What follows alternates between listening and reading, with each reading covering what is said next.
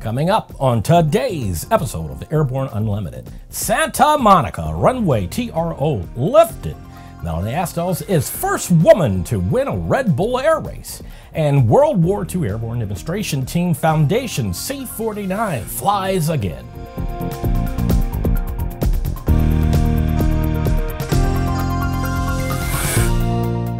Hello, I'm Christopher C. Odom. It's October 20th, 2017, and this is Airborne Unlimited. The city of Santa Monica may now proceed with shortening the runway at Santa Monica Airport after a temporary restraining order halting the work was lifted by U.S. District Judge Ronald Lew, who had put it in place. Airport Director Stelios Makrides said that the city is pleased with the court's decision, which allows it to fulfill its commitment to the community and the FAA. The city will renew work on the runway shortening project, which it expects to commence within the next week. The court had put the TRO in place at the request of Santa Monica's Kate Scott and James Babinski, a pilot. They said that the city had failed to meet public hearing requirements when it made the decision to shorten the runway as part of the overall agreement with the FAA to close the airport entirely by the end of 2028. They also said that shortening the runway would make the airport less safe. Judge Lew said that Scott and Babinski would likely prevail at trial on the merits of their claim. Also noted that the city had not filed opposition to the TRO. Shortly after the order was imposed, the city filed 1,400 pages of documents supporting its case and requested an expedited review. French pilot Melanie Astles became the first female pilot to win a Red Bull Air Race when she won the Challenger class, the Red Bull Air Race in Indianapolis. The win came after she was the fastest in qualifying on Saturday.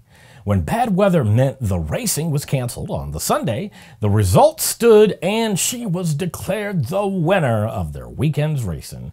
After her historic win, she explained what it meant to her. "I'm really happy for this victory.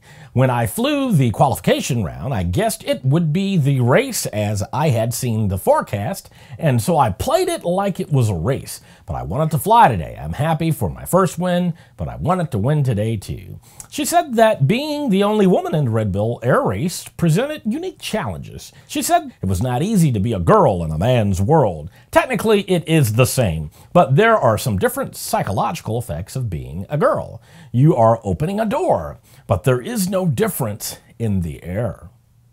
After the break, World War II Airborne Demonstration Team Foundation C-49 flies again. Concorde's recombinant gas RG series sealed battery technology produces a high-performance battery with the advantages of being pre-tested and fully charged at the factory.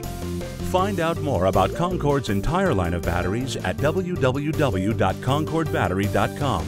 Concorde, the heart of your aircraft.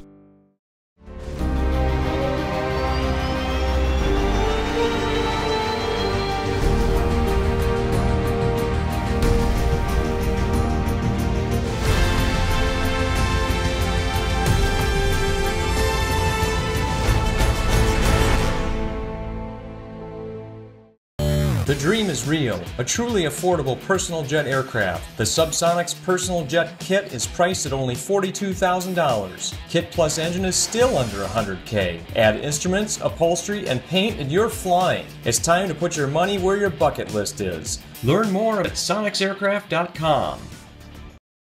Welcome back. If you'd like to be a supporter of Airborne Unlimited, send an email to jim@aero-news.net. For the past 3 years, the Tulsa Squadron of the World War II Airborne Demonstration Team Foundation has been working diligently to restore the organization's Douglas C-49 Wildcat.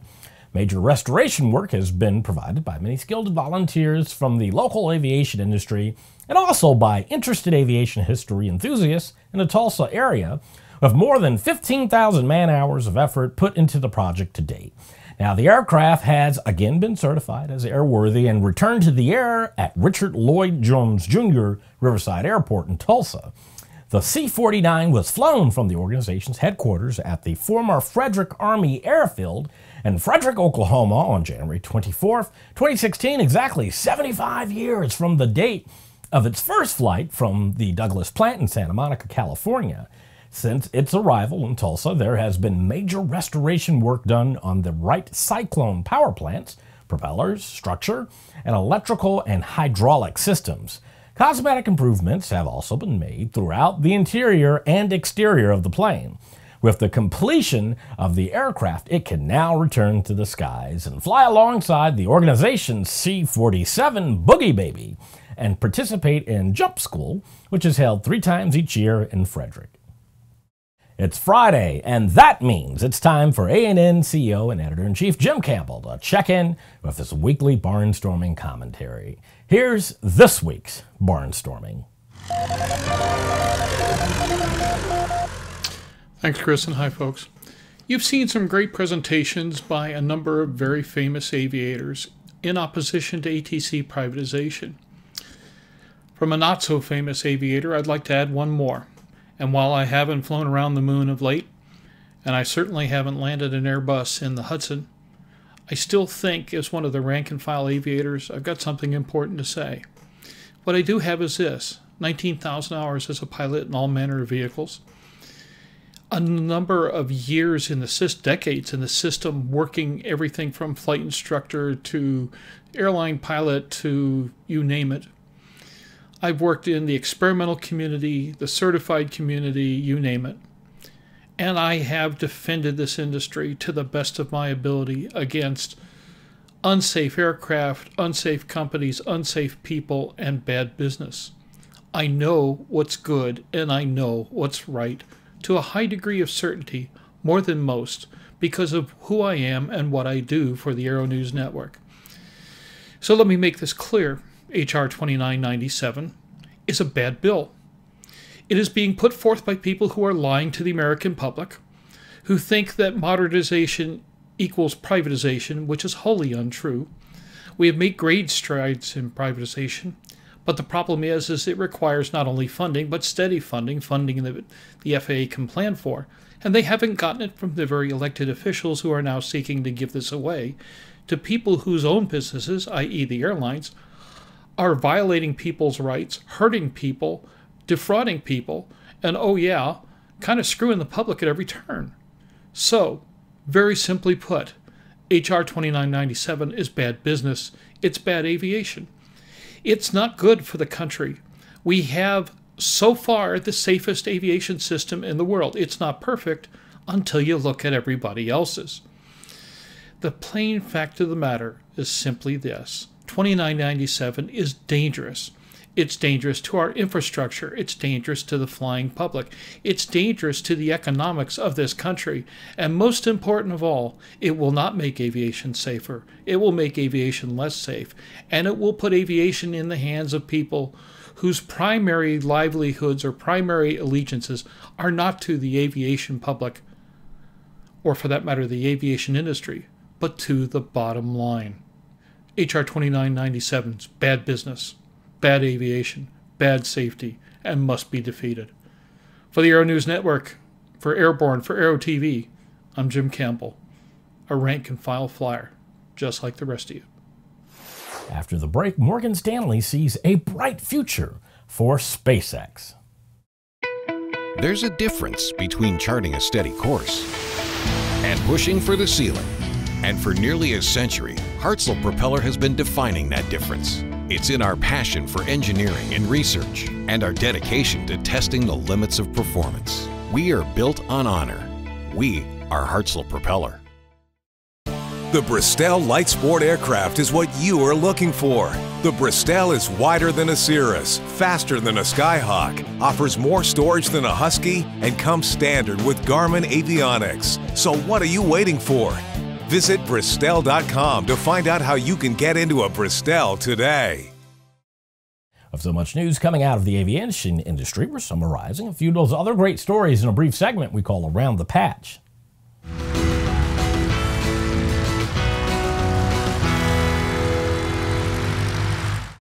SpaceX could grow into a $50 billion company on the back of its satellite broadband network, according to a team of analysts from Morgan Stanley.